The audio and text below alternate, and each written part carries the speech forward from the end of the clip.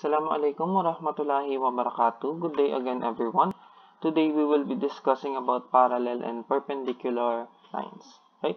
So first one, we have the parallel lines. So let me just undo. Okay, there you go. Now, as for parallel lines, these are in geometry. These are just simply lines that will never meet each other. Okay, they will never intersect, no matter how long you extend the line. And they are basically just side by side. Magkadikit lang sila here. Okay.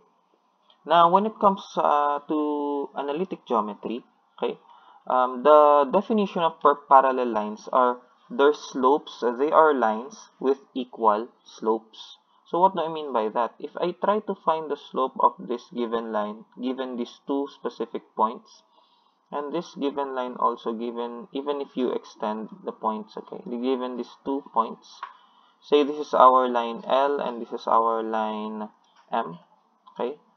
The slope of this line L, M sub 1, we will denote it as M sub 1. And the slope of this, let's change it not M, let's change it to K. Okay.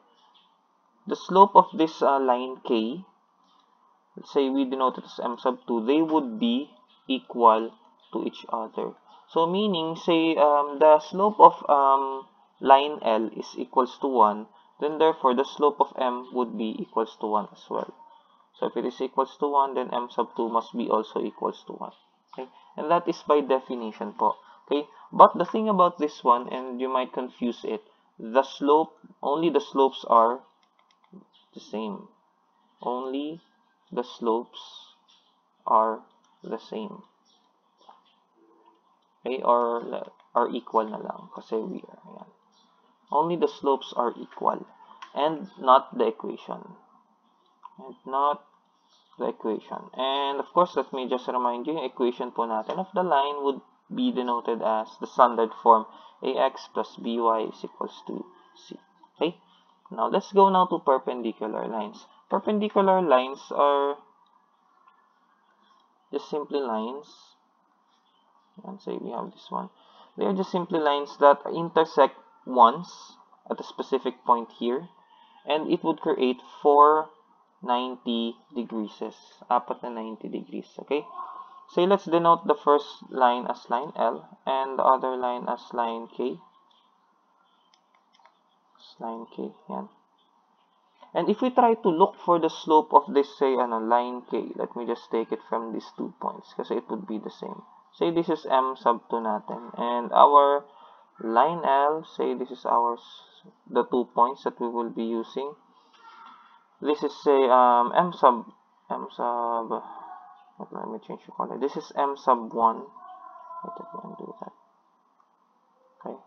M sub 2 and M sub 1. Okay. So their slopes are the one that we have discussed before. Their slopes are actually negative reciprocals.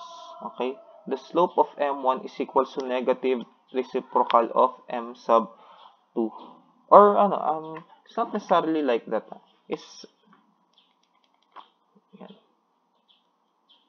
no, never mind that. So their slopes are negative reciprocals, meaning if I want to look, for example, the slope of M sub 1 is equals to 3. If I want to look for M sub 2, I will just simply have to find the negative reciprocal of this one. Again, it's negative reciprocal. Reciprocal. Okay, so meaning, babaliktarin ko lang yan. Therefore, my M2 should be negative 1/3 because this is 3. So, it must be this one. Okay, so that is the definition of the perpendicular lines when it comes to analytic geometry. So then again, let's just have a small recap. The parallel lines will have equal slopes and our perpendicular lines will have negative reciprocal slopes. Okay, so this is very important when it comes to finding a specific line that passes through another line, and that you will be asked, find the line that is perpendicular to that. For example, say we have this given. Just an example. And this is also important for determining whether the two lines are perpendicular or not, okay? Or parallel.